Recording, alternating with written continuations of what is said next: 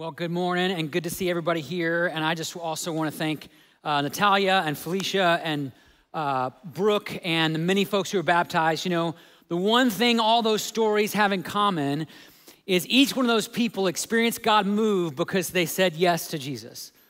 And yep, that's a really powerful thing. And all those stories were possible because so many of you said yes to praying and serving and giving. That's the thing, how this place called the church works. It's that we say yes to Jesus and we pour our lives out and we sacrifice and we wonder what's God gonna do. That's what he's gonna do over and over and over. And I just wanna say a name for you right now, for those of you, especially for those of you who give financially, who sacrifice to make this kind of ministry possible, thank you for giving. And if you call North Shore home and you're not giving or you're not tithing, I just want to challenge you to pray about that, because when you say yes to trust God in that way, God multiplies those resources and we get more stories like you've heard today. And we want to see more of those stories happening in the weeks and months and years to come. So you can find out more about that at northshore.church/give. And I would just love for you to pray about that in your life. And before we dive into the message, let's just pray together as well. So Jesus, we are grateful for you today. We're so grateful for the work that you're doing in our church, the work you want to do in and through us. God, thank you for this powerful gift that we have, that we get to talk to you today and hear from you today. And so I pray, Jesus, that you would use my words to communicate to each heart just what they need to hear today. So God, we are expectant and excited for the words you have for us. We pray this in your name, and everybody said, amen. So as many of you know, we have a 4-year-old son named Jude. And one of the things I've learned about 4-year-olds is that they have this very unique trait that I like to call the inability to refrain from asking for stuff. Any parents experienced this one before? The inability to refrain from asking for stuff. So I hear this all the time from Jude. Dad, can I have a snack? Dad, can I have that toy? Dad, can I skip bedtime? Dad, can I wear my Spider-Man outfit to school? Dad, do I have to wear any clothes to school? You would think he would get tired or run out of energy, but he doesn't. He's so proficient at asking. He doesn't even really need a question anymore. He can just say, Dad, Dad, Dad, Dad, Dad, Dad, Dad. Which brings me to what I want to talk about with you today for just the next few moments. We're in this final week of our series called How to Unburden Your Life. And there's one more spiritual practice we're going to dive into that comes out of this amazing little letter called 1 John that John writes about in the closing remarks of that letter. So I'm going to read through our text for today. And what's going to be different is you're going to have this text on the side screens. When you see a word in red, we're going to say that word out loud together. All right? So this is 1 John 5, verses 14 and 15. This is the confidence we have in approaching God, that if we ask anything according to his will, he hears us. And if we know that he hears us, whatever we ask, we know that we have what we asked of him. Any guesses on what the practice is for today? Asking God. And so just for the next few moments, I want to kind of leave with you or give you 4 really simple observations that come out of this text that you can take with you into your week. You can write these down if you're taking notes today. And the first is a simple one that goes like this. God wants you to ask. God wants you to ask. He wants you to bring your requests to him and just ask. What should you ask for? Anything. God, I need a raise at work. God, I need money to fix my car. God, I have a family member who's really sick. God, help me fix this relationship. God, help me find a relationship. God, I need help. God, I need answers. Prayer, asking, starts with whatever is actually on your heart. Because here's the thing, and many of you have experienced this in your life or in your prayer life. If you don't start with what's on your heart, you'll eventually stop praying. A writer named Dallas Willard put it this way. He said, prayer simply dies from efforts to pray about good things that honestly do not matter to us. And isn't that so true? And many of you, again, you've experienced this kind of, I got to force myself to think about praying, and it's kind of this religious conversation with this God who feels kind of like a stranger, and eventually, inevitably, we just kind of give up. Years ago, I remember someone asking me, Scotty, if God were to answer every one of the prayers you prayed over the past week, tell me what would happen or what would happen. And my answer was, well, not a whole lot, because I didn't ask God for much that week, because I didn't think that what mattered to me actually mattered to God. But if you look back through the Bible, most of prayer is just people asking God for the stuff they need. Jacob asked God to bless him. Hannah asked to have children. David asked for victory over his enemies. Solomon asked for wisdom. Jesus in the Garden of Gethsemane asked God to spare him from going to the cross. I love how the Apostle Paul put it. He said, do not be anxious about anything, but in every situation, by prayer and petition, with thanksgiving, present your requests to God. In every situation, do what? Ask. In every situation, do what? Ask. Let's do it again. In every situation, do what? Ask. Honestly, it would be a really cool experiment in your life if you just tried to pray this next week like a 4-year-old. Dad, dad, dad, dad, dad. Because God is your heavenly Father. So what do you need to ask God for this morning? Where do you need to start asking? Hold that thought. I'm sure something quickly came to mind, or maybe it's just been on your heart all the way through the message so far. Hold that thought. We'll come back to it in a moment. But God wants you to ask. He wants you to ask. That's the first take home from this text. Second observation for you to take with you today is simply this. God hears you when you ask. Doesn't just want you to ask and it's just sort of like this, routine you're supposed to go through. God is actually listening. He hears you. It matters. John writes, if we ask for anything according to God's will, he hears us. He hears us. And one of the reasons I feel like we don't ask is because we have this theological paradigm or concept of God, or this idea of God as having some unalterable cosmic blueprint up in heaven somewhere where everything's already determined, so why ask? And yes, God is all-knowing and all-powerful, but if you read the Bible carefully, you'll find that God's sovereignty doesn't mean he's not moved to act by our prayers and requests. God's sovereignty doesn't mean he cannot change his mind. And I'm not making that up just because I think it sounds better. This is actually in Scripture. I'm going to give you an example from the Old Testament book of 2 Kings. There's this king named Hezekiah who gets really sick, and this prophet named Isaiah, some of you heard the name Isaiah before, goes and he tells them this. Look at this. This is what the Lord says. Pretty clear. Sounds like a blueprint to me. Sounds like this is going to be just the will of God. He says, put your house in order because you are going to die. You will not recover. Now, Isaiah was not a very good pastor. I don't think that's what you want to say to someone when they're on their deathbed, but he's a prophet. He's speaking God's will, right? God's made it clear Hezekiah is not going to recover. Look at what Hezekiah does. Hezekiah turned his face to the wall and prayed to the Lord. Remember, Lord, how I have walked before you faithfully and with wholehearted devotion and have done what is good in your eyes. And Hezekiah wept bitterly. But see, God's mind already made up, right? Nothing he can do. The word's been proclaimed. Isaiah's already said it. He's on his way out of the building. There's no possible way to change course, right? Look at what happens next. I love this. It says, before Isaiah had left the middle court, he's on his way out. God, the Lord, comes to him again. Go back and tell Hezekiah, the ruler of my people, this is what the Lord, the God of your father David says. I have heard your prayer and seen your tears, and I will heal you. And then God just goes up and beyond. He gives Hezekiah 15 more years to his life. Why?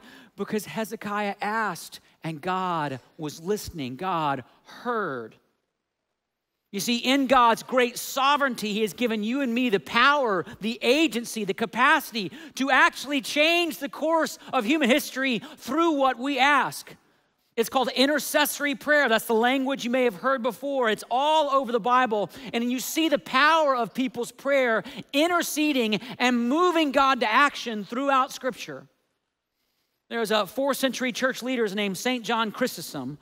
And he described it this way. I love this language. He says, the potency of prayer hath subdued the strength of fire. It has bridled the rage of lions, hushed anarchy to rest, extinguished wars, appeased the elements, expelled demons, burst the chains of death, expanded the gates of heaven, assuaged diseases, repelled frauds, rescued cities from destruction, stayed the sun in its course, and arrested the progress of the thunderbolt. And if that doesn't make you want to say amen in church, I have no idea what will.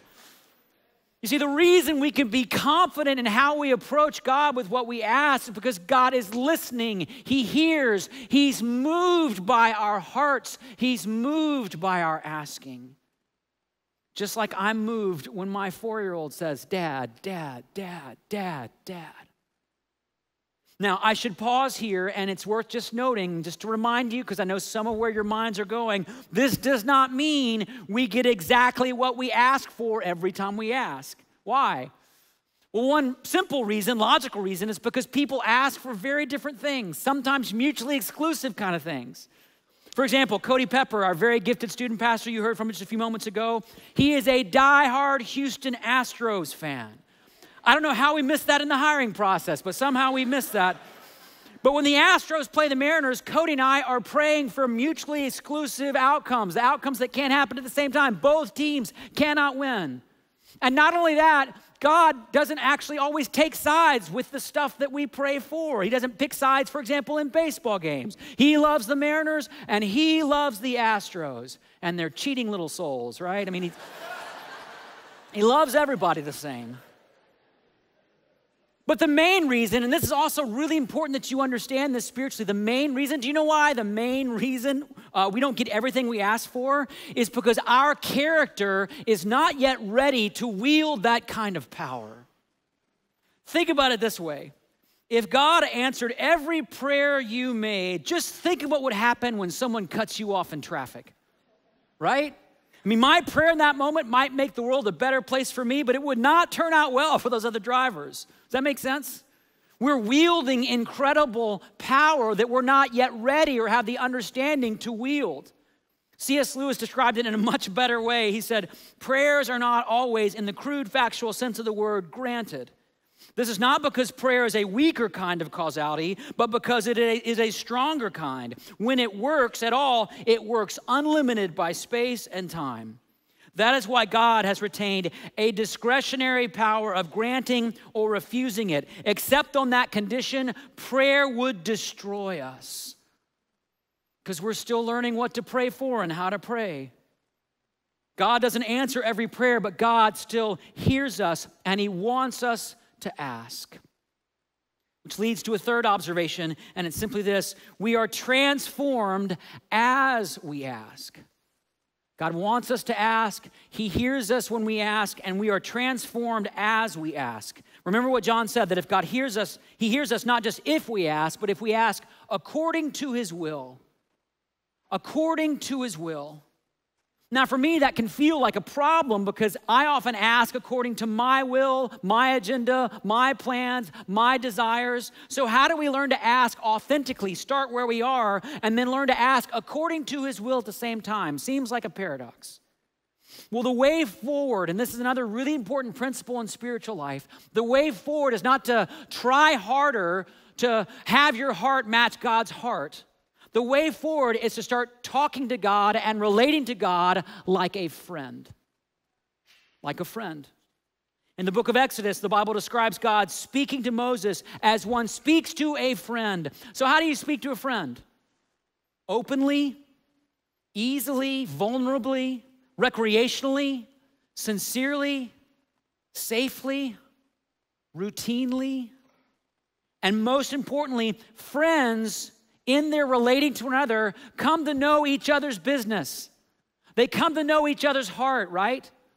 I hate to break it to you, but God is not your therapist, okay? Yes, he gives us wise counsel and direction, but here's the problem with that kind of relationship. A therapeutic relationship is a one-way relationship that's all about meeting your needs. And again, that kind of relationship is helpful in life. I have a great therapist who listens to me talk all about me, and it can be really helpful. But that's not a friendship. A friendship is a two-way relationship where you get to know each other. You get to know each other's hearts. You are moved by each other. And that's what God wants with us. This past summer when I was on a sabbatical, I sensed God asking me this question, Scotty, do you want to be friends? Not just, employer-manager, employee, a manager-employee relationship, but do you want to be friends? And it was a kind of a wake-up call in my spiritual life. But what I've been learning since that time is God didn't ask me that question because he didn't know what was on my heart. He asked me that question because I had lost touch with his heart. Like I've lost touch with other friends that I still call friends. They're out there in the world. I know who they are, but I don't know what's on their heart today. I'm not in a conversational relationship with them today. That's why we pray. That's why we develop the practice of asking, so we can grow in knowing God's heart, which will begin to transform who we are and what we ask for. Let me give you an example. So often prayers begin, and it's okay to begin with a simple prayer like, God, help me pass this test at school. Or God, help me get a better boss at work. And again, it's a great place to start. But over time, as you pray that prayer, as you have a conversation with God, as you get to know God's heart, you begin to evolve. Your prayers begin to transform. And instead of praying simply, God, give me a better boss, you start to have thoughts like this. God, help me be more patient with my boss. Or God, give me the courage to have that hard conversation with my boss. Or God, help me share your love with my boss. And not because you think you should pray that way, but because you want to pray that way. God's heart is now on your heart. Because here's the thing, the more you talk to God, the more you will come to love what he loves. That's how friendship works. So just to sum up so far, God wants us to ask. He hears us when we ask. We are transformed as we ask. And then one final observation, and this may be the most important today, there is more power when we ask together. There is more power when we ask together. I want to read our text from 1 John one more time, and I'm going to highlight a different word for us this time to read out loud together. So this is again 1 John 5, 14 and 15. Here we go. This is the confidence we have in approaching God, that if we ask anything according to his will, he hears us. And if we know that he hears us, whatever we ask, we know that we have what we asked of him. Anybody else picking up what John's laying down in this part of the verse, right? There's power.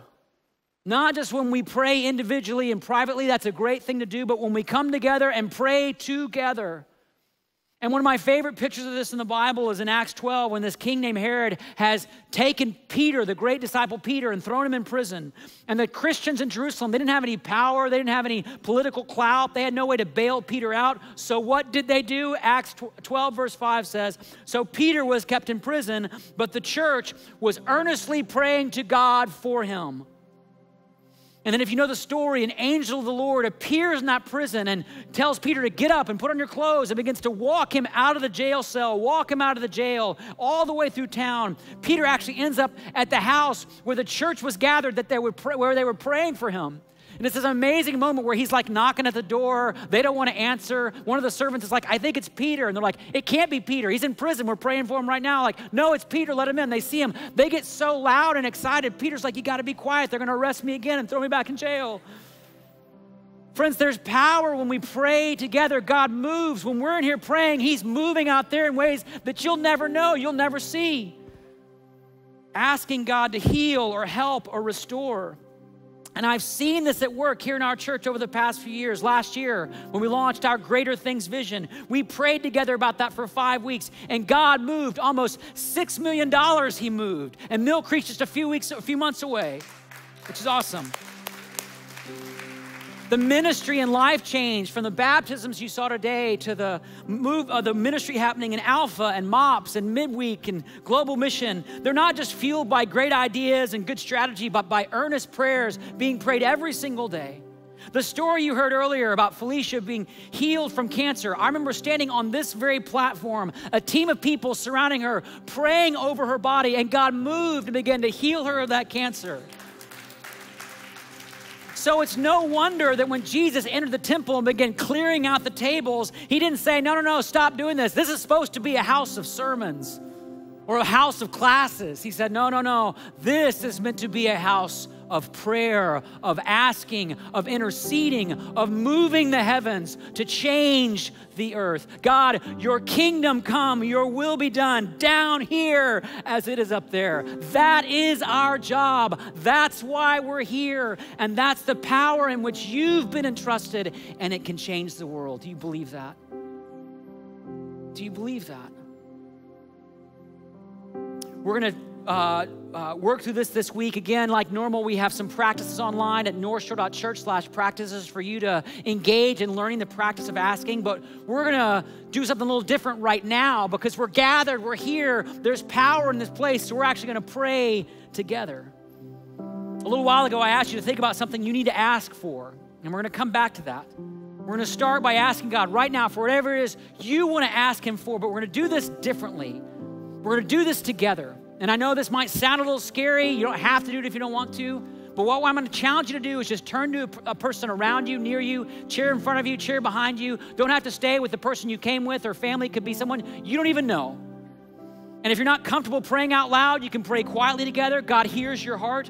But this is where the church is called to exercise its great power in the world. Not out there through money or reputation or wealth or political clout, but right here in these chairs, seeking God's heart and interceding for the stuff that matters.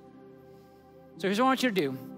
For the next few moments, just want you to turn to someone next to you and you don't have to tell them anything personal. You say, please pray for that part of my heart, what I'm asking God for, and let them pray over you and pray over them and ask God boldly. Be confident in going before his throne as we pray together. So can we do that?